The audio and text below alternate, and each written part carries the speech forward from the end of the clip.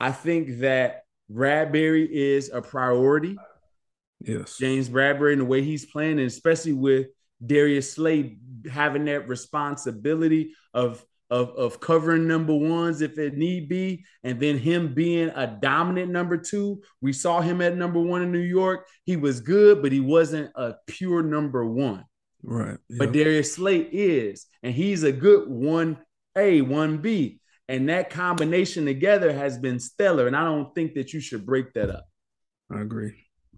Now, young safeties, I think Marcus Epps should get a deal. And I think you're going to be able to get him on a bargain deal because I don't think that there's a bunch of teams that are going to covet him the way that the Eagles should covet him.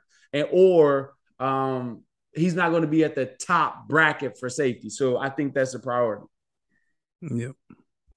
And yes, I think the only other one probably would be I think two others is probably TJ Edwards and Gardner-Johnson. You got to figure those out. I don't think you let TJ Edwards get out of the building. Yeah. I agree. I think you definitely need to keep TJ.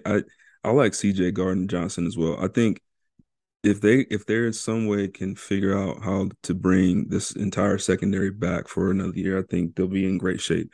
For me personally, I think it's very difficult, and the Eagles have not had, besides I would say going all the way back to Little Shepard and Sheldon Brown, the Eagles have not had a great um, haven't Duo. had great success drafting cornerbacks, Mm-hmm. especially early.